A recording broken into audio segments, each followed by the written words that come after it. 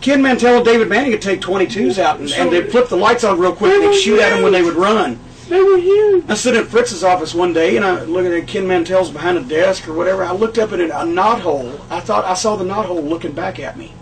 Yeah, that might have been a real rat. It had, no, that might have been one of. They were all downstairs. No, there were some rats. Some of them were tied.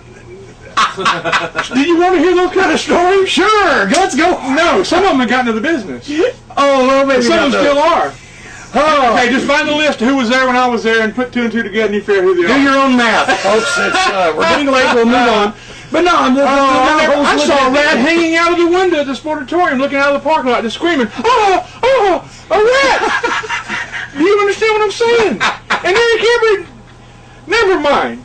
You're turning red again. You're turning red, James. Oh, I'm proud of myself. Oh yeah. But wait till he turns me red. But you had the concession stand, right? Oh yeah, tell a concession stand story. You do it so well because they had the best French fries.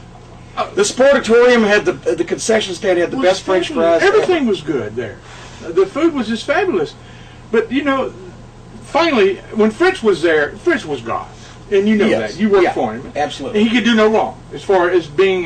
He could run for governor of Texas and won. Yeah, without a doubt. Certainly, Mayor of Dallas, anything. And he had so many strings, and such a businessman, and everybody was so respected there, and nobody came to the sportatorium to inspect it. You know, the health department didn't come to check on Fritz Von Erich, please.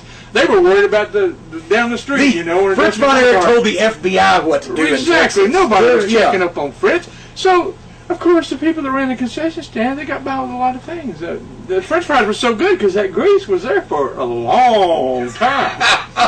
I don't know how long, but it was there. I know when they drained that grease, I was there. And my friend, there was bones in there.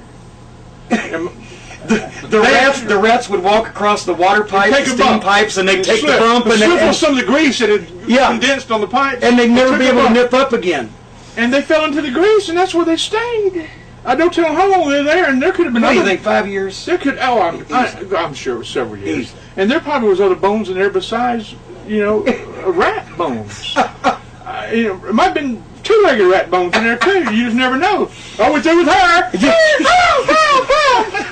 You know. Next, and there'd be another one outside the door. I had one jump on me one night. Oh, which one? 2-legged or 4-legged? Okay. 4-legged.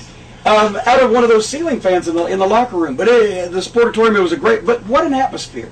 What an atmosphere! The people were fueled on French fries and rat bones and ready to see wrestling. And I wish that I was talented enough and had the vocabulary to tell the people that have never been there and never experienced that venue, that room there.